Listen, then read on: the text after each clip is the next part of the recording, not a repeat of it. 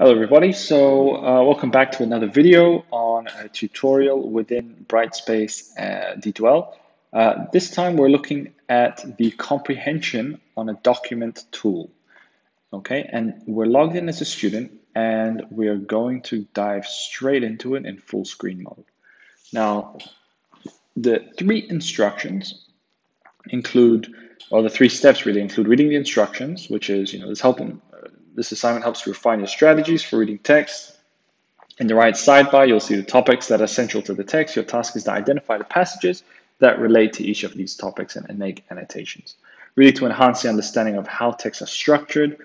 Understanding the structure makes it easier for you to process this information given in a text, which is really the purpose of the comprehension tool for that deeper level of learning. So the second is to have a look at the following topics that you need to focus on. In this case, it's what's noteworthy, the grammar, and spelling. So I have to make three annotations based on these three topics. Then I go down to the annotation step to do so. Now it's loading the document. In this case, it's on a molecular biology. So I can make an inline annotation here, for example, and say, okay, on this one, I believe this relates to grammar. So, or let's say noteworthy, for example. DNA is very important and noteworthy. Last lecture, we discussed ABC. And then I could choose to record my voice, add an attachment, and then post. Now, here I can see there's already a contribution on this comprehension document. So if I click on it, the teacher has said, pay attention to the grammar here, it's very important. So I can actually choose to like and reply, maybe some of my contributions there, and then just see what the teacher is saying regarding the grammar. Now, I can head down, and again, I can go ahead and maybe make this in terms of spelling, right?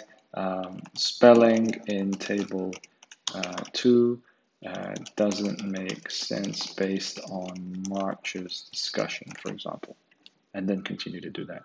Now, I'll do this for all the different topics, and all the colors pop up here based on the color of the actual topic. So then going back, I would get a little bit of an overview here and then click Finish Later. So once I've gone there and finished making all the annotations, I have to go ahead and write a reflection, and then I can look at the grading section. Okay. Now I haven't completed it, so let's actually just quickly go ahead and make one or two more annotations. Let's say, I don't know, we'll make one here. And then click on grammar, and then just have a little bit of an elaboration there. And it's linked to page 4, and it's an inline annotation on that side of things too. So we'll click done, and hopefully we can write our reflection now that we've completed it. So I have comprehended ABC now, and then click submit, right? And then the teacher can get all of these reflections all centralized in their overview, which is what we'll jump into right now. So welcome back. Now we are in a teacher's perspective, and let's just get that out of the way. And then we're going to see a little bit of the overview that they get. So again, full screen mode, always the way to go. I can have a look at the statistics. So have they read the instructions? Have they finished annotating? How long have they spent?